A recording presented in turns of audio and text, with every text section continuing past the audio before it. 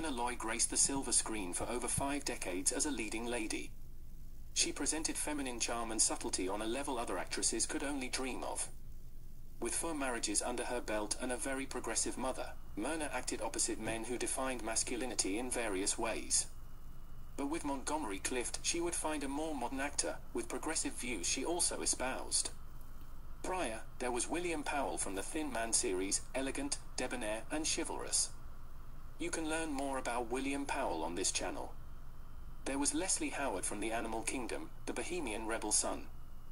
There was Frederick March in The Best Years of Our Lives, a tired war veteran come home. And there was Montgomery Clift, the man who would define American masculinity on screen as bewildered, overwhelmed, and self-destructive. Montgomery Clift, born in 1920 when Myrna Loy was 15, had been working for Sherry at MGM at the time of the actor's devastating 1956 car accident, which disfigured his face, cost him several teeth, and left him chronically afflicted with back pain. After leaving a party organized by co-star Elizabeth Taylor in May 1956, Clift raced along a steep road before crashing. Clift was driving a Chevrolet Bel Air sedan when the accident occurred. The crash caused severe damage to his face, and witnesses noted in a 2018 interview that they thought Clift was dead when they saw the scene. Clift owed his life to his close friend Taylor, who immediately went to help him when she learned of the incident. According to witness McCarthy, Clift told Taylor in a rather unregistered voice that his 2 front teeth were in his throat, suffocating him. He pleaded with her to get them out, and gently, she managed to relieve him of the teeth. Clift's Raintree Country co-star Taylor remained with him at the accident scene and cradled his badly injured head till an ambulance arrived. She did not show the same concern for Marilyn Monroe, however, and studios moving resources to Elizabeth Taylor instead of Monroe has been cited as one of the reasons Monroe took to more and more pills. He would shake with pain. Already a heavy drinker and pill popper when he crashed his car into a telephone pole in 1956, he subsequently became so dependent on alcohol, speed and painkillers that he could only work in the morning. By lunchtime he would be too high to work. In Miss Lonelyhearts 1958, Loy jumped at the chance to work on this drama.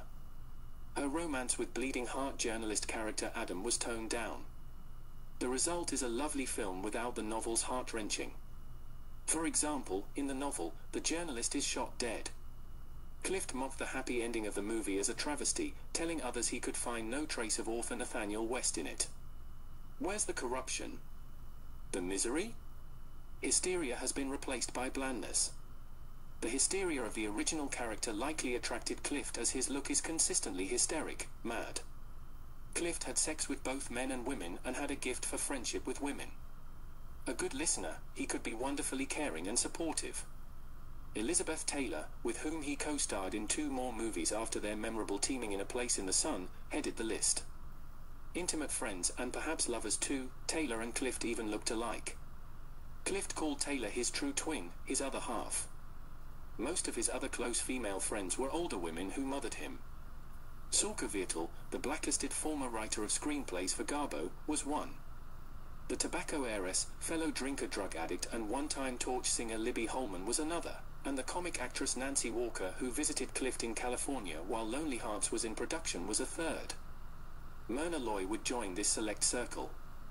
Clift's astute biographer Patricia Bosworth doesn't name her informant, but she quotes someone the set of Lonelyhearts who describes Myrna's electric response to Clift when they first met. There were sparks. He had this kind of cosmic thing. They began to spend lots of time together. She was not that much older than him, and was envied by other actresses including Joan Crawford for her natural aging. Loy's personal assistant and friend Leone Rosson reported in her diary entries, August 23, 1958 ML meaning Myrna Loy first dinner date with Monty. August 25 Miss Loy left with Monty from studio for dinner. August 27 ML Monty. End of picture. August ML lunch Monty. I went to Rush's with ML and Monty. August 29 ML Monty Bel Air Hotel. In early September, Clift's driver drove them to La Jolla where they spent a few days. Leone with them, but stayed in another hotel. Her September 7th diary reads picked ML and Monty up at 7:30 and we went to LA. It isn't clear if they were sharing a room. It's impossible to know at this time if they became lovers.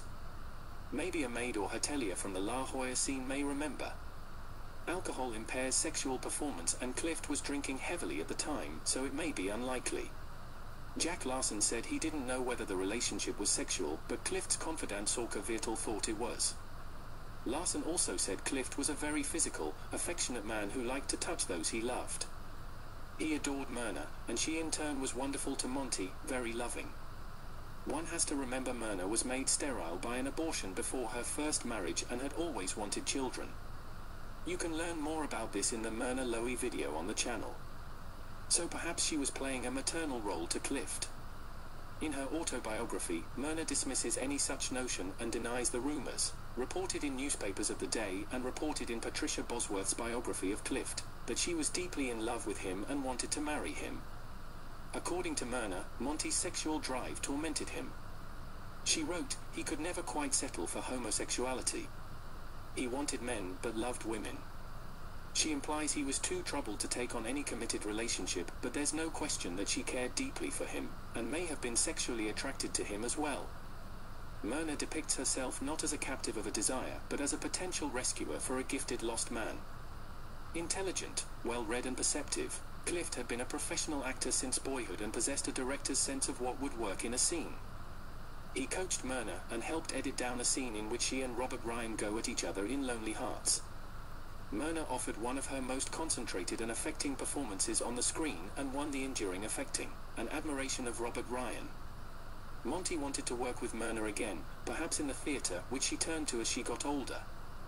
He spoke of a production of Hamlet in which he would play the tormented prince. Peter Finch would be Claudius and Myrna would be Queen Gertrude, Hamlet's mother. He envisioned a dramatization of Colette's Sherry featuring Myrna as the aging courtesan. He was too bent on self-destruction to realize either project. 10 years after the car accident and 6 years after Lonelyhearts, he would die in his Manhattan at age 45 of a heart attack. During the filming of the 1958 Lonelyhearts, Clift drank so much at night and took so many pills he would pass out. You'd have to put him to bed, Jack Larson remembers. Myrna tried to get him to stop drinking. In his presence she wouldn't drink at all and stick to Coca-Cola. Clift darkened the windows of his room so he wouldn't have to look at himself. On sedatives and painkillers he would hallucinate, talking to Chimraz. Larson would run lines with him and find Clift's copy of the script a jumble of pages, not consecutive. When they were both back in New York, Clift and Myrna continued to see each other for a while, attending the theatre together, afterward going out to eat and, in his case, drink. Often Clift would have to be literally carried out of the restaurant or bar.